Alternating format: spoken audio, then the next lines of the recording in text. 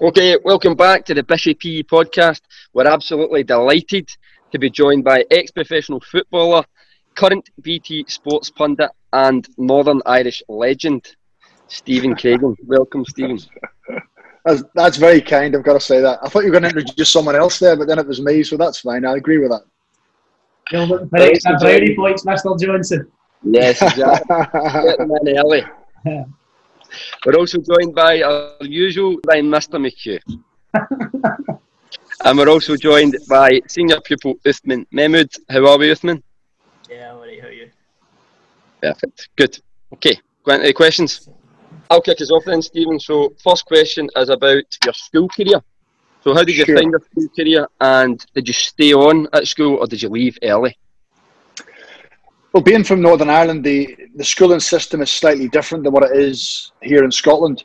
When you get to high school, we have to do 5 years, and then we can stay on and do 6 and 7. So it's GCSEs, 4th and 5th year, and then 6th and 7th would be A-levels, whereas over here it's standard grades and higher, isn't it? So you only do 4 years.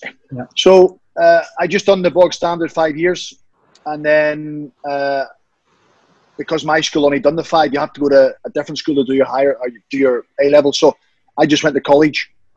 I went to college to do a sport and tourism course or leisure and tourism course from the ages of 16 till 18.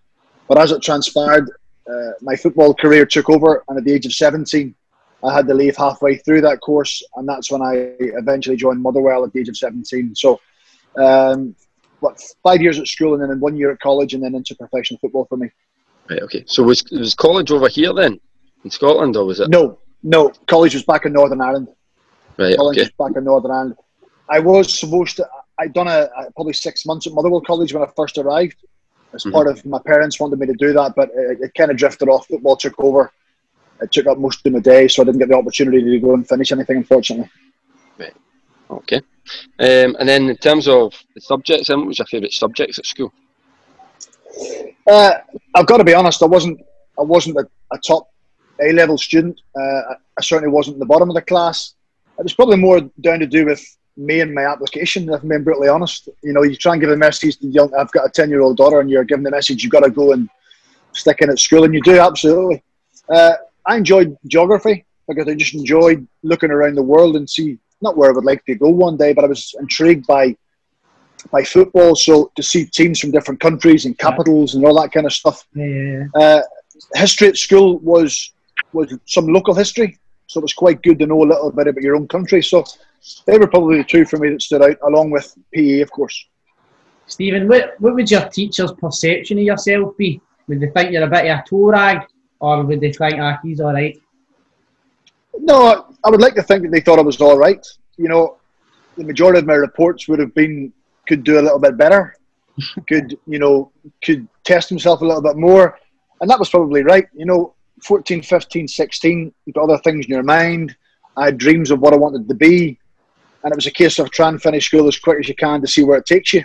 Looking back now, of course, you always have the reverse of that and think school was the most important thing.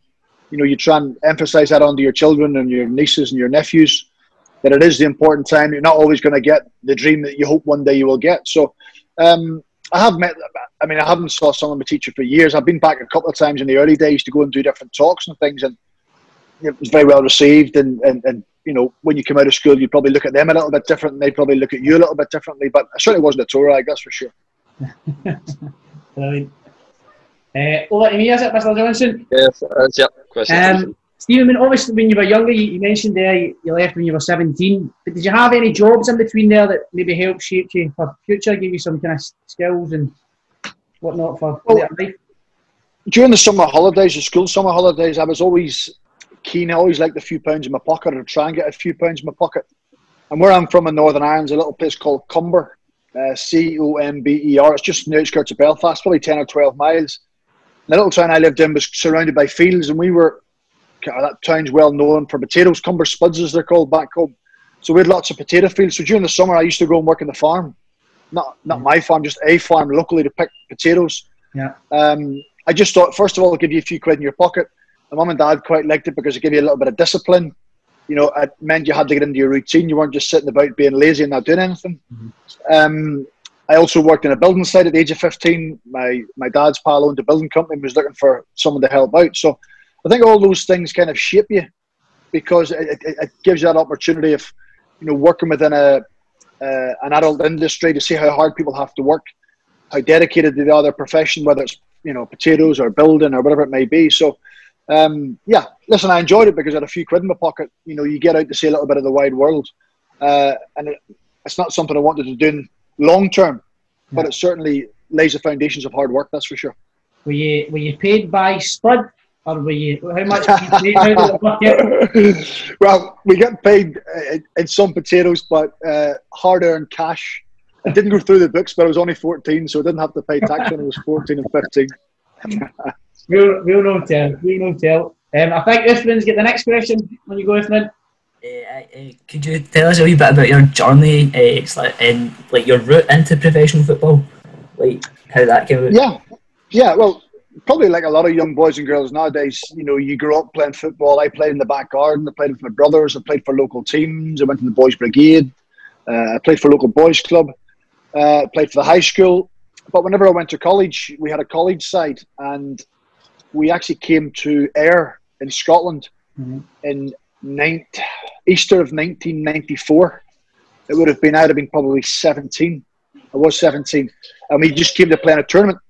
We got to the semi-finals of the final. We didn't win it, but there was lots of scouts down from Scottish clubs, and Motherwell actually took 9 of our players over on trial. But whenever they went on trial, I was on holiday with my parents, so I wasn't able to go that week. I had to go a following week on my own. And out of the 9 of us who went over, they offered contracts to 3 of us, and the 3 of us joined up in September 1994. As I was 17, leaving home. So the majority of the time, you know, certainly young football apprenticeships started at the age of 16.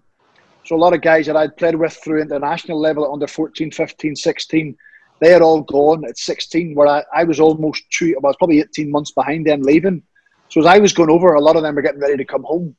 So whether that extra year or so at home in Northern Ireland helped me, made me a little bit more mature, got me playing, you know, some more football locally back home before I made that step across. So that's how my journey came from going from Northern Ireland over to Scotland. Had you played the international football at younger ages, at under 16 level and stuff? Yeah. Well, I actually didn't. I didn't make the under 15 squad, which was the Victory Shield squad as it was known as then. It was the kind of schoolboy squad. I didn't make that squad, and of course then my world ended. I was devastated you don't get into that. But a year later, I'd made the under 16 squad. So I'd played in Turkey, we'd played in Austria, we'd played in Switzerland.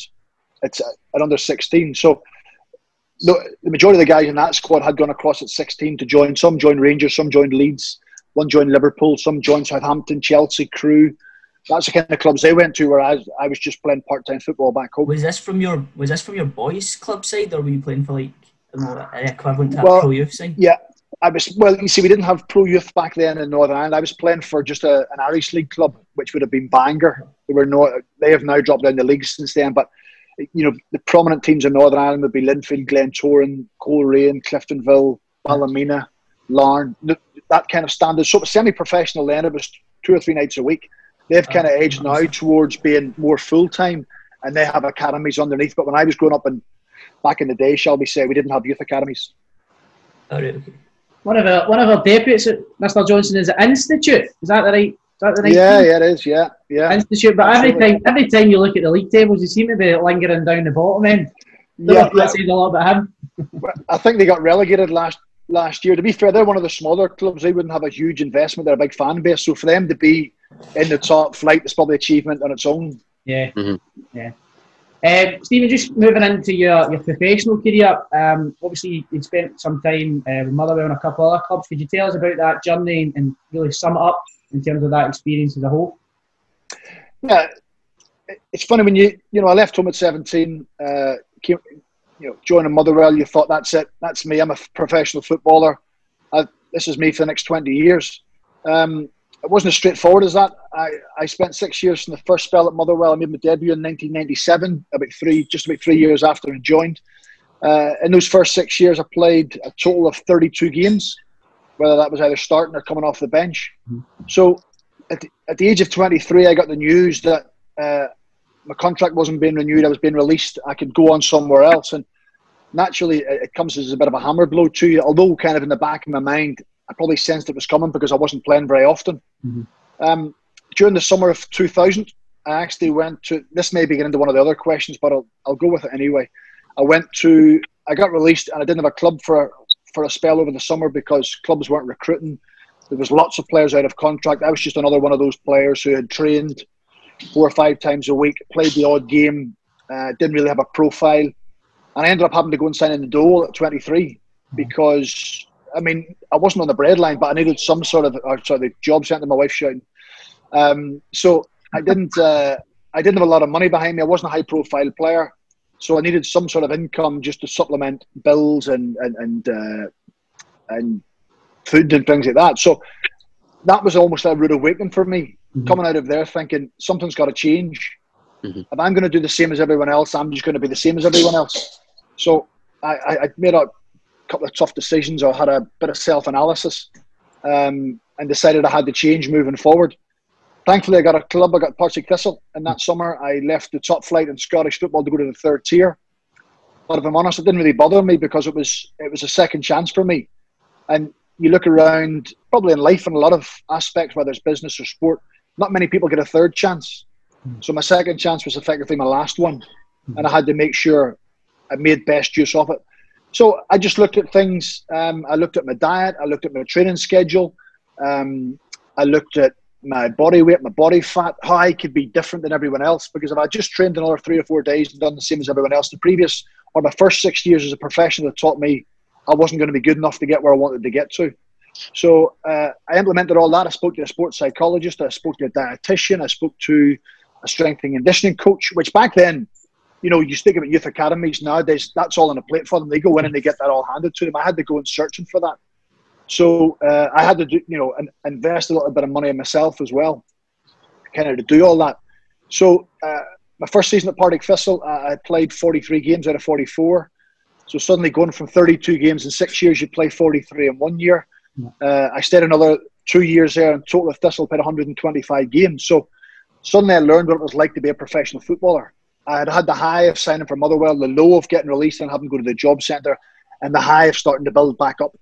I ended up back in the top flight with Partick Thistle, and after the 3 years, after getting released at Motherwell, they came in back and offered me a contract to bring me back to the football club. So it's amazing how things go in a full cycle. I was a more rounded player, more mature, understood what I needed to be a professional footballer. I then spent a further 9 years at Motherwell, retired in 2012, having played a total of 548 games.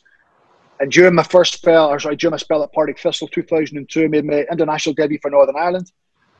Unfortunately, managed to go on and play 54 times for them as well. So it just shows you from the age of 23 to 35, it was a remarkable turnaround.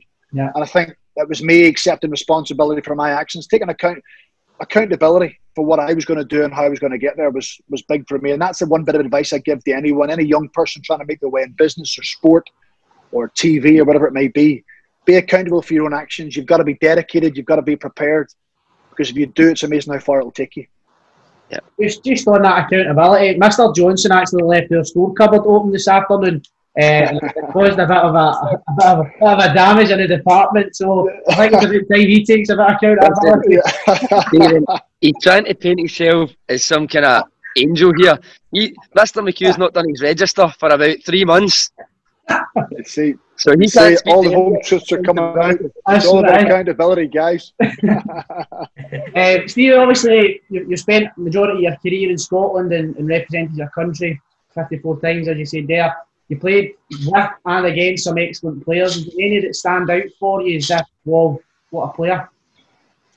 Yeah, international football was a big thing for me. You know, jumping from club football in Scotland at the level I was playing at with Motherwell at Partick Thistle was a huge jump to international football. Suddenly you're playing against some of the world's best. I hate kind of talking about it because I don't want it to be egotistical, but some of the ones I played against, we beat England in 2005 at Windsor Park. The team was Rio Ferdinand and Ashley Cole, David Beckham, Wayne Rooney, Michael Owen, Steven Gerrard, Frank Lampard. David Healy scored the goal. David is now managed back managing Linfield.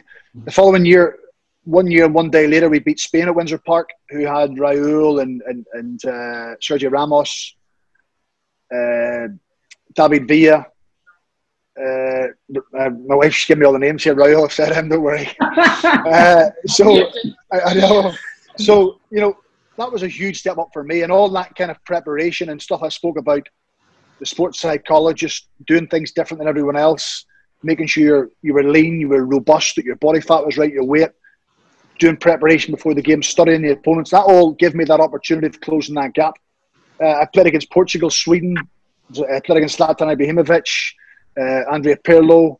Cristiano Ronaldo was only young at the time. I think he was 19, 20. We drew 1-1 in Belfast with them. So for me to get to that level, I mean, I didn't play against them every week, but still, it's on my CV that I've played against them at some stage. So guys like that were just in awe for me to watch them. I used to watch them on TV like everyone else, and suddenly you're lining up in the tunnel beside these kind of guys, and you think to yourself, how they got there? And some people would say, you were lucky, or you got by chance. But I know deep down what I put into my career and what I dedicated myself to get that opportunity. So that was guys I played against. Guys like Aaron Hughes, who I played with in Northern Ireland. Johnny Evans is still playing at Leicester City.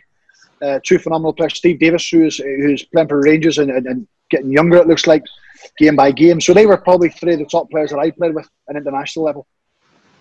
Stephen, you'd mentioned there a couple of times about sports psychologist and working with a sports psychologist. What did that involve? What kind of things were you doing? The two main things for me were setting goals. The first one, when I spoke to him when I joined Partick Thistle, he said to me, "What's your plan? What do you want to do?" And I said, "Well, I don't really know. I don't have a plan. I just know I want to play football somewhere. I know there's a place for me somewhere. I would love to find it, but I don't know how." Mm-hmm. He said, "Have you ever thought of goal setting? Have you ever thought of writing things down and setting goals?" And I said, "Well, no, I haven't." And he said, "Well, if you write them down, it's almost like committing to them." He said, mm-hmm. there's more of a chance of you getting those goals or achieving those goals if you write them down, because it's more realistic. You're almost making a promise to yourself. You're putting them down, put them up somewhere. So if you go off track and things don't work, you have disappointing days, you have a poor game, you get injured, there's something to go back to say, listen, this is a bump in the road, but these are my targets. The 3 goals I set when I joined Thistle in the year 2000, because we're in the 3rd tier, I wanted to be back playing top flight football as soon as possible. That took 2 years. I wanted to play for Northern Ireland. I didn't know how many times. That was achieved in 2 years. And when I got back to the top flight of Scottish football, I wanted to make sure I didn't leave it again. I didn't want to come back down the leagues. I wanted to make sure that I had some longevity, and I wanted to retire as a top flight football player. So those 3 things were achieved for me. It took a number of years to get the 3rd one, obviously, but it just gave me a little bit of direction. Mm-hmm. I was reading recently about, without boring everybody, I was reading something recently about there was a test case carried at Harvard University in 2005. It was the graduates leaving the university, and they asked all the graduates if they had set goals or if they'd written goals down. 84% said they hadn't thought about it. I think 13% said they had thought about it in their mind, so had something in their mind, and 3% had actually written it down on paper. They revisited it 10 years later, and they based it on earnings in those 10 years. The 13% had earned twice as much as the 87%. So the 87% who hadn't thought of anything, the 13% who had thought about it in their mind but hadn't put it on paper, they earned twice as much as the 87%. The 3% who had written it down and put it somewhere to focus on had earned 10 times as much as the rest put together. So whether that's applicable in every business, I don't know, but certainly, the whole aim is that by putting it down, you're making a commitment and a promise to yourself, and it continually gives you something to aim for. So that was number 1 for me. The second one that I'd kind of come across myself, because we'd pieced about it, I kept a logbook of players and teams that I'd played against. When I played against them, I made a logbook. So when I came to play against them 5 or 6 or 7 weeks later, I was able to flick them a logbook and think, right, what posed me problems during that game? What was difficult for me? What was the style of play like? Did they play long balls? Did they play in defeat? Did they play in behind? So it meant then when I was going on to the game on a Saturday, I was trying to give myself an edge. I was trying to cut down the margin for error, whereas I had studied the player and the team. Yeah. Sometimes you come up against a player or a team who's done something different, and there's nothing you can do about it, or you have to adapt in game. But trying to close that gap, there was players who were bigger than me, quicker than me, stronger than me, technically better than me, had much more attributes, or many more attributes, sorry. So I had to try and be different and close my gap on those kind of attributes they had. And by goal setting, by looking after myself physically, by having the logbook allowed me to do that. And that's something I took into games against England and Sweden and Spain and whoever else, because I then had to go and do that. I wouldn't say I was ever the best player on the pitch, but I certainly looked at myself as being the best prepared player on the pitch. And that's what gave me the edge and gave me the belief that I could go and compete. Brilliant. Because that's probably two really big topics in the higher PE course that we speak about: goal setting and then kind of monitoring performance and through maybe a training diary. So I think we'll just cut that video of you speaking there for the last minute or so and just show it to the kids. Yeah. Listen, I understand in these tough times it's difficult to get into a school, or I don't know where that's but I would certainly be quite happy to come in and talk about it. It wouldn't bother me at some stage if that's what you felt was good for the kids moving forward. You'd love that. Brilliant. See these goals you set. Like, how realistic did you think they were at the time? So, like, did you set like the goals that you thought were like a million miles away, or like you could like reach out and touch them, basically? Well, those three that I set in June or July 2000 seemed miles away for me, because I had been to the job centre. I had the disappointment. I was almost starting from scratch again.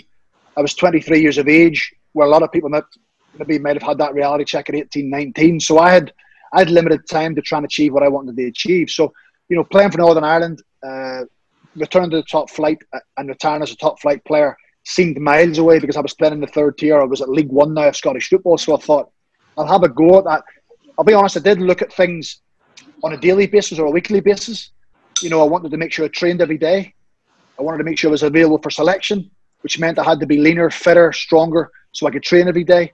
I wanted to make sure that I was in the team or available for selection on a Friday. And when I played on a Saturday, I wanted to try and make sure I was the best player. So all these small goals, those big ones were kind of, I wouldn't say put to the back burner. They were on my wall so I could see them. Yeah. But, doing these smaller ones daily and weekly and monthly and yearly allowed me to get closer to those ones. I spoke about being different, because being different for me was doing recovery sessions, having a healthy diet, having ice baths, sleeping patterns, training longer. When people went home in the afternoon, I went to the gym. When people took a Sunday off, I went training. So I was putting all these little things together so that would make me or make my goals more achievable. A lot of stuff was done in the background and people didn't know, which it didn't really bother me, because I was seeing progress on the pitch. So yes, you have the long-term goals, but certainly for me it worked to have ones daily, weekly and monthly and yearly. So it felt as if you were achieving something and you felt as if you were getting somewhere, as opposed to thinking that's still miles away, it still seems a distance away. Excellent. Yeah, I get it. Stephen, what about in terms of managers? We spoke about players there, but is there any managers that really stood out for you, and perhaps any memorable knowledge or advice that they gave you in your career? I don't really have anything that stands out with regards, one piece of advice that any single manager gave. In fact, I suppose I do. The only one would be, or the main one would be Craig Brown. Of course, Craig managed Scotland. The younger generation won't remember Scotland being in a major tournament, actually 1998, but Craig was a manager in 1998 when Scotland went to the World Cup. Craig was Motherwell manager for about 18 months, and he said to me at the time, just because he saw how hard I worked and what I was dedicating, and he said, with your mindset and your single-mindedness and how you approach your job in football, he says you will have longevity beyond playing, because the habits you have now and the way you conduct yourself is how you will conduct yourself as you progress out of football. Mm-hmm. He said people who are in football and have short-term success and get money, and if they don't apply themselves the way they should, when they finish their career, will effectively fall off a cliff. So that was one bit of advice he gave to me, was continue that and maintain it. Craig was very good because he was a very good man manager. He never got flustered. He looked after his players. They came first. So just looking at the human side of a football manager, how they dealt with players was encouraging for me, and actually opened my eyes a little bit. So listen, I worked with some good managers like Terry Butcher and Mark McGee, Maurice Malpass, guys who, Stuart McCall, guys who were successful as players and have been successful as managers. I got on great with them all. I didn't really have any enemies. But I had my own job, I had my own plan to do. So whether they were there or not, it was about me being single-minded in a way. Yeah. Yeah. That's you, Mr. Johnson. So I think you've touched on it, Stephen, but if you were to pick maybe one, what would be the highlight of your professional footballing career? Well, it's a couple of things probably, getting the chance to play international football, but getting to compete and obviously beat England at Windsor Park. That was a one-off occasion that I think Northern Ireland beat England once in 75 years. So it's once in a lifetime opportunity. And people still talk about it, even though our country has been to the Euros in 2016. They've done well over the last 7 or 8 years. People who were at that game, it was one of those JFK moments when people say, where were you that night? And I have the good fortune to say, well, I was standing in the middle of the pitch. So I lived a lot of people's dreams that night. And when you represent your country, you're not just carrying it for your teammates and your family, it's a nation. And it's getting that, you're one of those 11 players who's getting that good fortune, that chance to go and do what many of them would love to have done. So those games naturally were big. I think getting the 50 caps, because I learned when I'd said I wanted to play for Northern Ireland and I talked about goal setting. Once I got one, I then set for 5. And when I got to 5, I thought, there's no point in setting targets anymore. My aim from 5 onwards was get the next one and get the next one. Rather than looking at 30, 40, because if you didn't reach it, then there's a sense of disappointment. And I've listened to a lot of podcasts recently, and someone has said, don't set limits. Don't set too many limits, because you then sometimes stop achieving because you reach that limit and you stop. So international caps for me was an open book. Just see where it'll take me. Just keep getting the next one, the next one, the next one.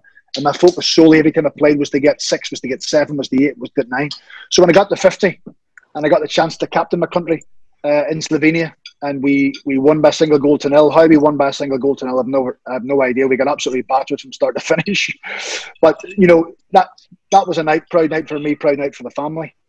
So international football was huge because it meant so much to everybody in the family and everybody in Northern Ireland. But I think, the standout moment or moments was getting the chance just to be a professional footballer, but also having that realisation at 23 that if you're not careful and you don't treat it right and you don't look at it from a different angle, you won't be able to maintain it or you won't have any longevity.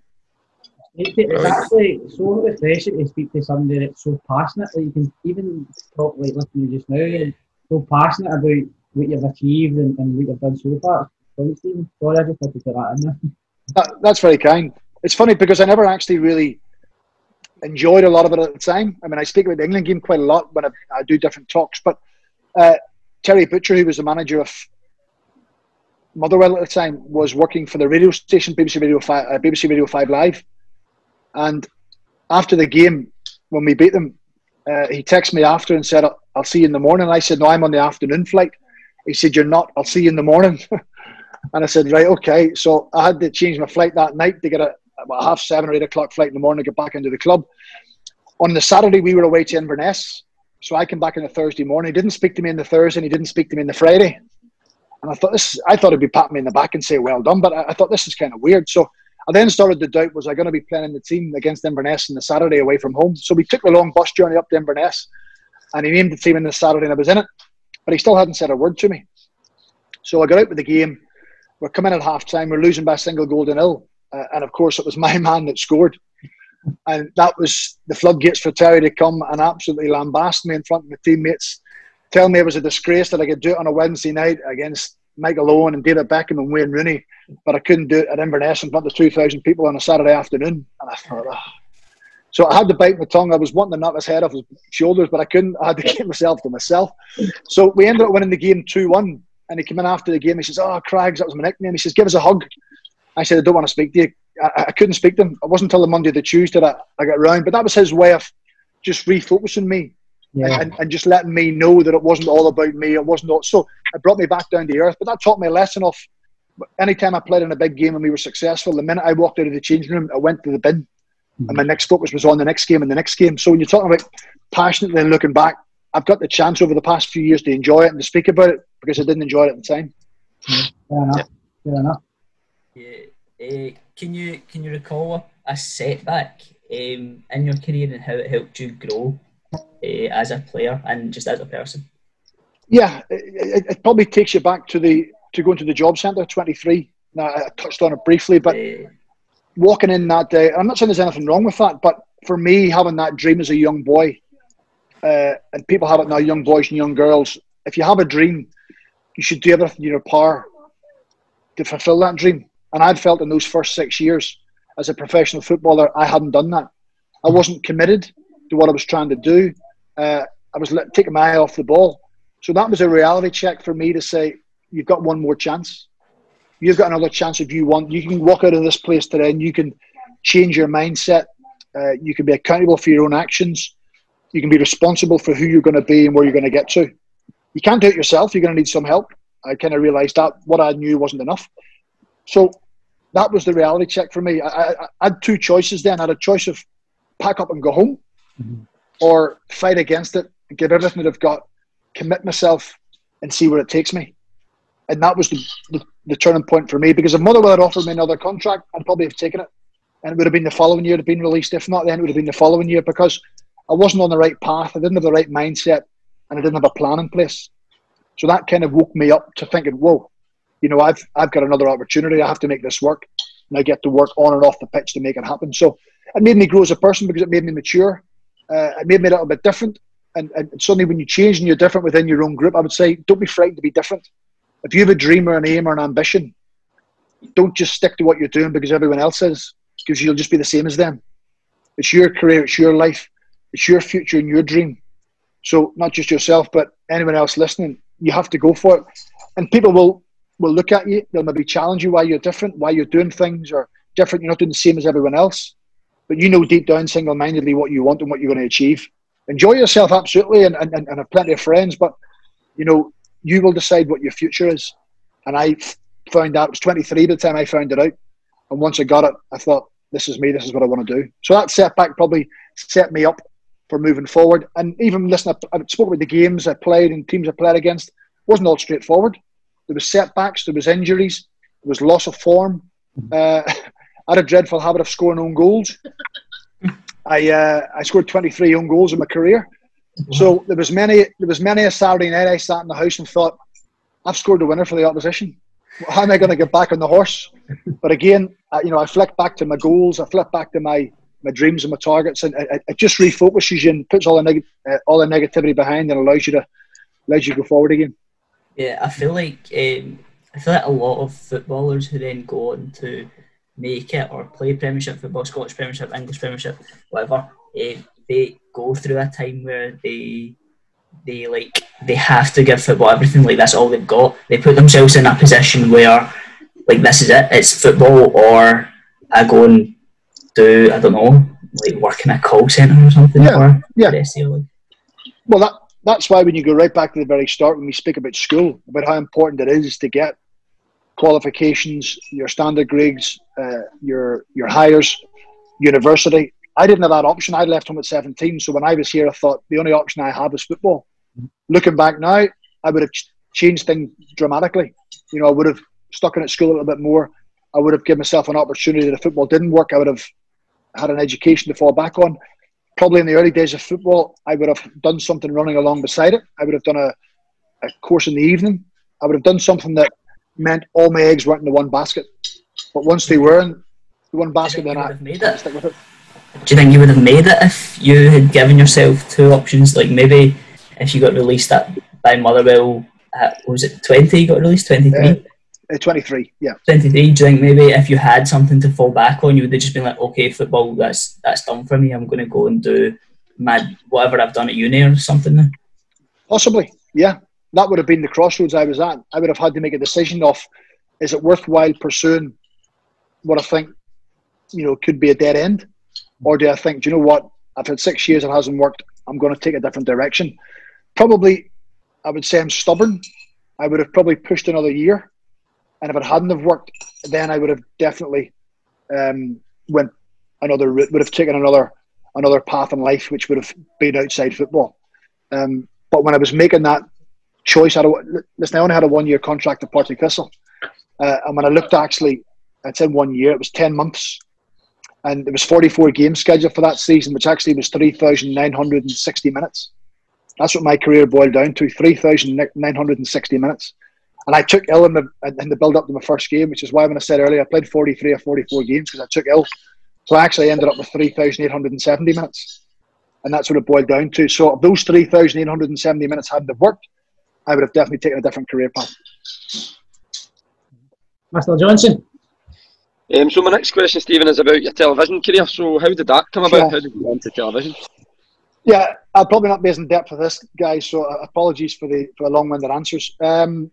Just towards the end of my career, the last 4 or 5 years, I got asked to do some radio with BBC Scotland. That kind of progressed into doing some TV with BBC Scotland, doing some games, some Sunday games, some highlights programmes. ESPN then asked me to do some stuff, who were covering Scottish football along with Sky at the time. They had a dual partnership. So it kind of just snowballed from there. And the older I got, I thought I'm actually quite enjoying this. I always thought as a player, I'll be a coach. And then this kind of opened my eyes to something different, which was just looking at the game from a different angle, still involved in the game. Probably more relaxed than coaching or playing was ever going to be. So that kind of intrigued me a little bit. And actually I retired in 2012. Motherwell had offered me a 1-year deal. I was 35. And ESPN had offered me a 1-year deal. And the guy who offered me it at ESPN and the TV said, this may not be here in a year's time.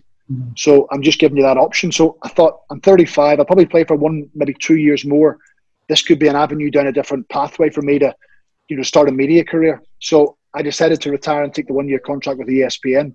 Lo and behold, a year later, they decided to pack up and go to America, go back to America and leave me kind of high and dry. But BT Sport took over, and fortunately, the contacts I'd made in that first year allowed me to get into BT Sport and take it from there. So media-wise was through BBC Scotland, was through ESPN, doing some radio and TV when I was still playing. Get into something like that? Is it all just about who you know to get into that kind of industry? Well, initially it probably helped me because I had a profile, because I was a current player at that time. If I was someone just walking in off the street and said, I've played a couple of games here and there, can I get a job? Probably not. It's probably more difficult. There were people naturally coming through university who would have been presenters or working behind the scenes in TV and radio, but because I had the profile of being a current player at that time, it allows you to get in front of the cameras, and it allows you to get in front of bosses. It's then up to you then to show you know what you're talking about. And, I speak about the in-depth of being a player. I was the exact same as a pundit. I still am. I do my research. I'd sit for hours on end trying to cover useless information, but I always like the case of, I always say to the presenter, you can ask me anything and I'll be able to answer it, because I feel as if you can broaden your horizons and, extend your knowledge and everything you talk about, then you've got a chance of having some longevity. So, you probably have to have a profile to become a pundit. You have to play at some sort of level. But once you're in, then again, to have longevity, you've got to do your work. Absolutely. What would you say is the best part about being a BT Sports pundit? Yeah. This year, actually, I've went a bit more freelance. I've done some international games for Sky, Northern Ireland games, and some BBC, and doing some BT, which is good. So, first of all, the variety of working for different companies and meeting different connections. But I think still being involved in the game. When you're passionate about your sport and passionate about what you do, to still be involved in football from a different angle, to see games every weekend. Not as much so now. I go to the odd game. I'm working at the studios more often than not. But, I worked at some big games. I worked at Northern Ireland against Germany. I've been in Germany, Northern Ireland. I've been in Rotterdam for Holland, Northern Ireland. I've covered an Old Firm Cup final. I've done the Scottish Cup final. I've done big games in Scotland. So just to be involved at the high end of our game here in Scotland, coaching, playing was great. But I think still to be involved in the media side of it and getting to see what goes on, getting to see the big games, the big occasions, and comment on them and see the big moments is very rewarding. Fair enough. Moving over to you. Who's your favourite pundit? Who's your favourite pundit to work with, even? Yeah, to be fair, the majority of the ones I work with are absolutely fine. There's no, I wouldn't say I have a favourite one. I would say I enjoy working with, because it's a different way. McCoist treats it a different way. He's quite humorous. He's always up for a laugh. He's always trying to take away the serious side of it. I would be very serious in what I do and very, focused on what I'm doing, where sometimes he just opens your eyes, he broadens your horizons a little bit, where he has a joke and a laugh and it kind of lightens the mood. So, you have to be careful what you say, because you can offend people very, very easily. I mean, it wouldn't be the first time I've had phone calls from managers and players and texts from managers and players saying they didn't agree with what I said or didn't agree with my point. Yeah. So it is very serious. So it is nice when you have Ali on board where things can be a little more relaxed, a bit more humorous. And if you do say something wrong, he's first to jump on it and tell you you've said something wrong or it hasn't been right. So I would say Ali's certainly up there. Stephen, I must ask, what you and Mr. Sutton, is it a love-hate relationship or is it just can't stand him? Yeah, I think he loves me and I hate him. No, it's not. It's not. Listen, we were given carte blanche by BT Sport, by our boss up here, effectively, to go and try and create TV programs that would intrigue people, that people would want to watch. Be opinionated. Don't be frightened to say what you think. If you think someone's wrong, dig them up. Yeah. If you want to have an argument, fire away with it. So, we weren't told what to say, but he was trying to relax things a little bit more rather than just to stand up.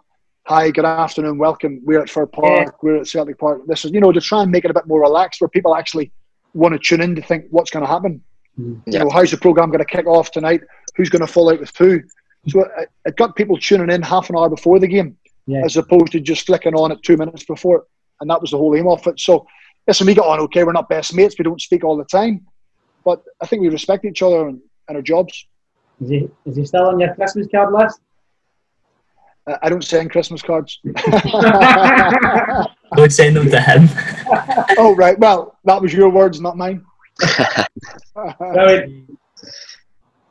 Live television can be very unpredictable. Can you tell us about any memorable interviews / moments you've had?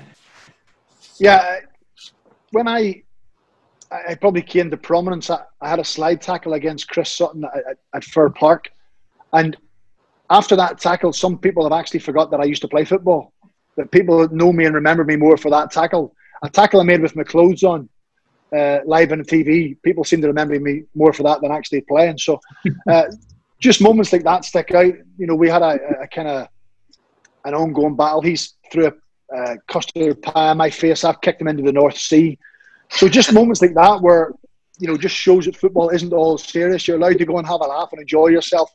And sometimes laughing at yourself is the best, because everybody joins in, sees you don't take yourself seriously. So it's moments like that always kind of stand out, always enjoyable things to do. I must be honest, Stephen, I was a big fan of the BT Sport, so fingers crossed that we managed to get it back onto our television. But that's just my personal opinion. Yeah, well, believe me, mine's the exact same. Absolutely. Just the kind of last question before we go to your finisher. You've had numerous advice throughout the interview today. Is there any more advice that you would give for any young athletes, footballers, broadcasters, just anything for the youth to round us off with? Yeah, I think the most important thing is to love what you do. Mm-hmm. If you're not loving what you're doing, you won't be fully committed to it. It will almost feel at times like a chore or it's a hindrance to you. So if you're doing something that you're not enjoying, I've spoken about, don't be frightened to change and go somewhere else. Find your passion, because once you find your passion, it's amazing how the dedication will change, your mindset will change, your focus on what you're doing will change. And by committing everything to it, you'll be amazed at how far you can go. You have to enjoy yourself, no doubt about it. Don't be frightened to be different. If you have something in your mind you want to achieve, don't be frightened to go off path and go your own direction, because you know where you want to get to. It is hard to be different from a crowd, and absolutely is. I get that, because your peers sometimes can try and push you down a path you don't want to go. But it's all about single-mindedness. And once you start to sense a little bit of success, or you feel as if you're making inroads with the passion, with the love of what you do, and your single-mindedness, it's amazing how far it'll take you. I'm living proof of someone who was average at what they done, how they overachieved. People say overachieved. I say I probably fulfilled potential, because I pushed my boundaries and I've done things a little bit different than everyone else. I took myself out of my comfort zone. So don't ever think you can't achieve things. Set your goals as high as you want. Reach for them. Reach for the stars is what they say, because if you don't get the stars, you might touch the clouds. Brilliant. Your finisher, Stephen, just a wee fun finisher. If you could create the perfect pundit panel, 3 people, who would they be and why? Yeah. Because I've spoke a lot about enjoying yourself and having a bit of a laugh, I would probably pick Chris Kamara, first of all. All right, okay. I see him on Soccer Saturday. He works on the what's the TV program he works on? Ninja Warriors. Yeah. Just for anybody who doesn't know, that he just seems a right good laugh. Everything's up for fun and joy. So I think if you go to your work and you can smile and enjoy yourself, I think that certainly is a big plus. Absolutely. Probably to combat that, I'd probably go Ali, because you know, even if I didn't get a word in, I could listen to those two laughing at each other and taking the mick and have a good time. Brilliant. And I'd probably go Chris, because it meant Chris Sutton, because it meant if we get the opportunity to ever have another slide tackle or kick him into the North Sea or damage him in any way, then I'd be absolutely up for it. Plus, we'd have a right good argument. There were plenty of right good arguments. So I think that would be a good panel of me plus those three guys. Brilliant. Absolutely brilliant. I'm all questioned out, Mr. Johnson. Just one last question just before we go, Stephen. We've got a member of staff here at Bishop Briggs who follows Northern Ireland basically whenever he can, goes and watches all the games, and he's got a Scooby-Doo outfit that he wears sometimes. So I was just curious to know if the players actually ever noticed this up in the stands, or if it was something you guys were aware of. I don't remember it. However, if it was pointed out to me now, it's funny because there's so many things. A lot of the time, even playing games, you didn't even look to the crowd. You know, you're so focused on eye level all the time. Scooby, because I've been to more games as a supporter, home and away, I would generally think that I may have came across it at some stage. That it's come into my mind at some stage. Absolutely. I suppose there you go. That's somebody being different. That's somebody trying to stand out. Somebody will notice him somewhere. It stands out. It shows you. Good. Brilliant. Thank you very much, gents. Thank you very much, Stephen. It's been brilliant. No problem. Mr. McHugh, Uthman, I think Mr. Oven is getting the axe now, isn't he? Yeah. Uthman definitely steals his place. So, thank you very much for joining us, guys, and take care. Pleasure. Thank you. Thank you very much. Thank you. Cheers.